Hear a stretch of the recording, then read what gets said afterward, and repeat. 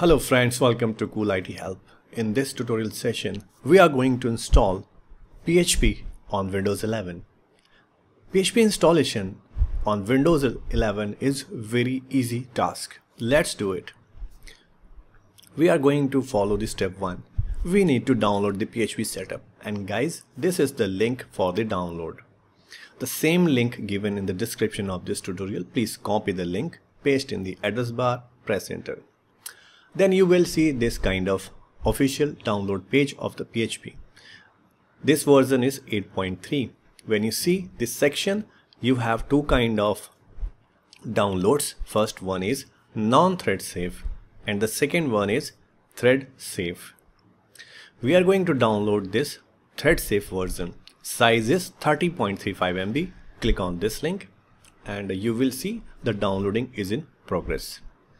And the net speed is quite awesome, that's why it downloaded quickly. I have pasted that zip file here and I am going to extract this file. Do the right click, choose WinZip, WinRAR, 7-zip, whatever you have on your system. Do the right click and extract. And you will see this kind of folder. When you go inside the folder, you can check you have all the files in place, like php.exe, phpcj.exe and other. Now we are at the step 2. We need to set up the environment variable. And we need to set the php.exe path in the environment variable. Go to the search, type environment and you will get this option. Click on it and then you will get this system properties window. Click on this button and you will get this window. Under the system variables, look for the path. When you get it, select, click on the edit button and here we have to enter one entry. Click on the new button and here we have to give the path of the php.exe. So you have seen we have just extracted the folder. So go inside the folder, copy the path like this. Okay, and come back here in this environment variable window. Paste it here and click OK to save.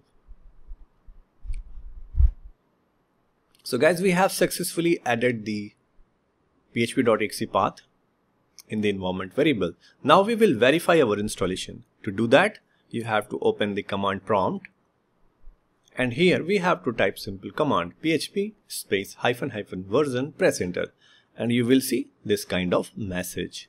PHP 8.2.10 build version and copyright like this. If you get this thing, that means your PHP installation is successful.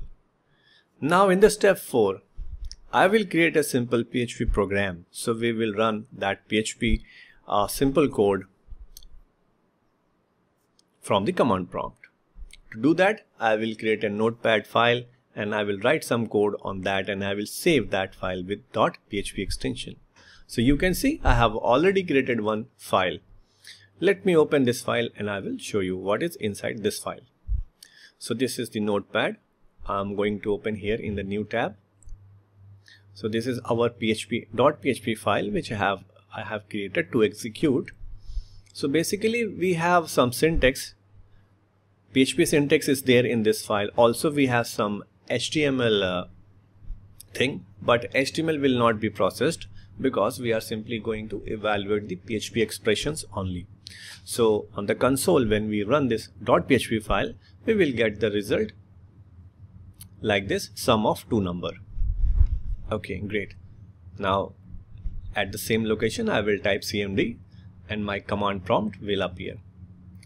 What you can see here, we have the path. So right now we are inside this folder where we have this .php file. So simple, we need to type the command php space file name .php. Press enter and you will see the result. We are getting the HTML text because this is not processed and returned as it is, but in the PHP script we were trying to add two numbers and this is done successfully. See this, sum of x and y, which is 5555. Two variables added and the result printed perfectly. So we have seen the PHP installation and the creation of PHP program. Also we have seen how to run .php file from the command prompt. If you guys found this tutorial relevant and useful, please hit the like button to appreciate, and you can subscribe our channel to support. And for now, thanks for watching. Cool IT Help